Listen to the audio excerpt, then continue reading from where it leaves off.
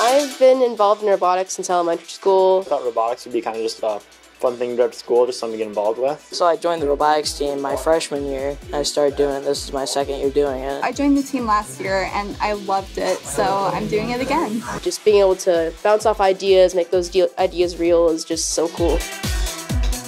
There's a lot of things I like about it. I like the team atmosphere. I've learned a lot of building skills, how to kind of also design stuff. Definitely teamwork. Communication skills. How to not take sides in an argument just because you think you're right and you think they're wrong. There we go.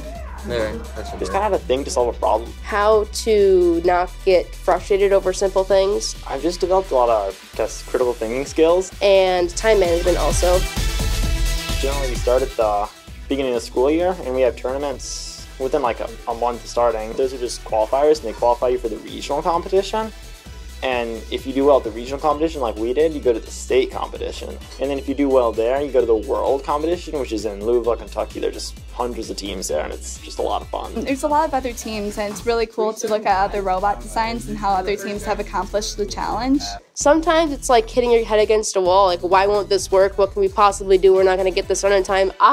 There are definitely issues, and we got to solve those going into states.